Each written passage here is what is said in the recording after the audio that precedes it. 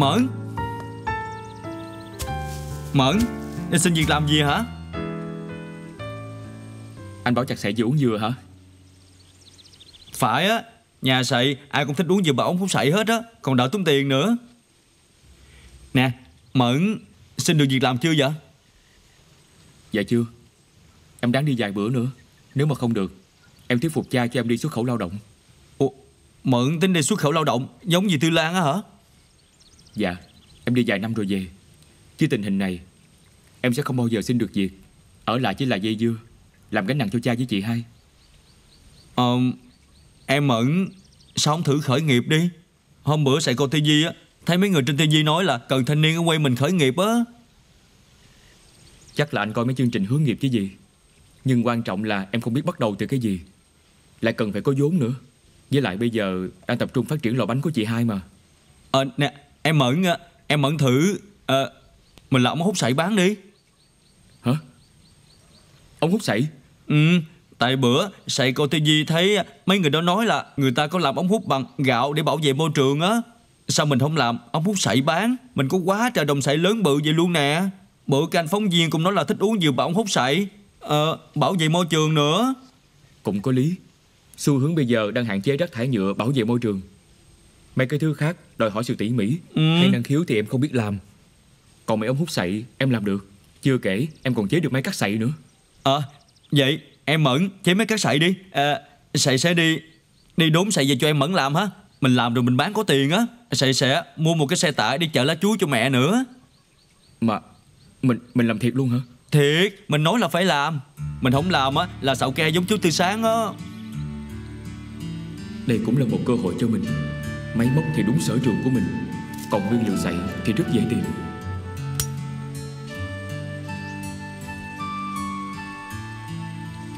Em Mẫn, mình làm ống hút sậy bán đi. Đừng đi xuất khẩu lao động nữa. Bỏ Quyên với chú Năm ở nhà buồn lắm á. Anh nói cũng đúng. Nếu có thể kiếm tiền ở tại quê nhà thì vẫn hơn là bôn ba xứ người, khiến cha và chị hai lo lắng. Hay là cứ thử một lần xem sao. Coi như mình đã cố gắng hết sức. Nếu thất bại, mình bỏ đi thì cũng không cảm thấy có lỗi với cha và chị hai. Dạ được, nhưng mà anh hứa với em không được kể cho ai nghe hết. Đợi khi nào chắc ăn rồi mình hẳn nói, kể cả dì Út với chị hai luôn. Sậy hứa mà, chừng nào Mẫn cho nói thì sậy mới nói. Anh hứa đó nha. Xong chưa, mình về? Xong rồi, để xay gom này rồi mình về ha. Để em phụ anh cho.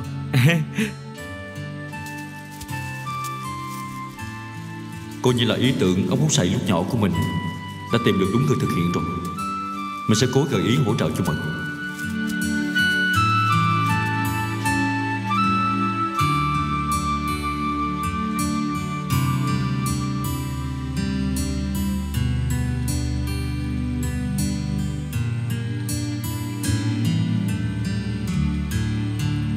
Em Mẫn vẽ xong chưa vậy? Dạ xong rồi. Em sẽ đặt mua đồ về lắp ráp. Nhưng mà trước mắt không biết bán được ống hút sậy hay không, cho nên chỉ là máy cắt sậy thôi, cho đỡ tốn chi phí. Còn cái máy thông đốt sậy thì tính sau nha. Mình lựa mấy cái sậy nào ít mắc, sau đó đem về cắt, rửa sạch phơi khô là được. Mà anh nè, hồi hôm qua nghe anh nói em cũng sung lắm. Nhưng mà sau khi nghĩ kỹ lại, mình không có mối mang gì hết. Em cũng không biết bắt đầu từ đâu. Ở chỗ của mình dễ giàu gì mới quăng nước nhập ống hút của mình. Tại vì nó mắc hơn ống hút nhựa mà.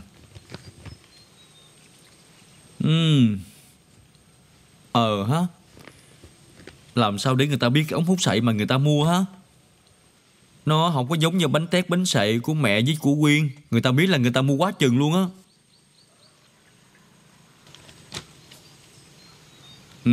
Để sậy gán uống thêm vài hộp sữa con bò nữa cho thông minh á. Nghĩ cách với em Mẫn nha. Dạ, anh nghĩ đi. Tuy bây giờ chưa dùng tới, nhưng em sẽ vẽ thêm máy thông đốt sậy.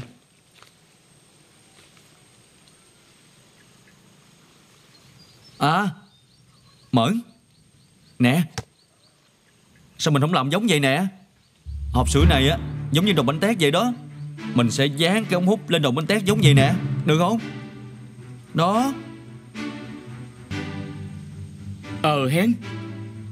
Mình đính ống hút sậy lên bánh tét bánh sậy. để giới thiệu sản phẩm trước. Sau khi được nhiều người biết tới rồi á, thì mình sẽ đăng lên những trang thương mại điện tử và những nền tảng xã hội. Phải á.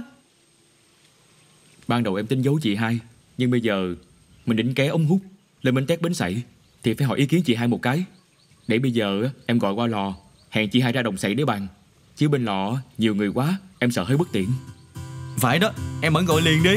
Dạ.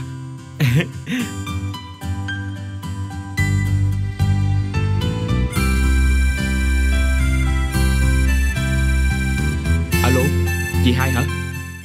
MĽA Sện trổ bông 20 giờ từ thứ Hai đến thứ Bảy trên truyền hình Vĩnh Long 1 và xem lại độc quyền trên ứng dụng THVL.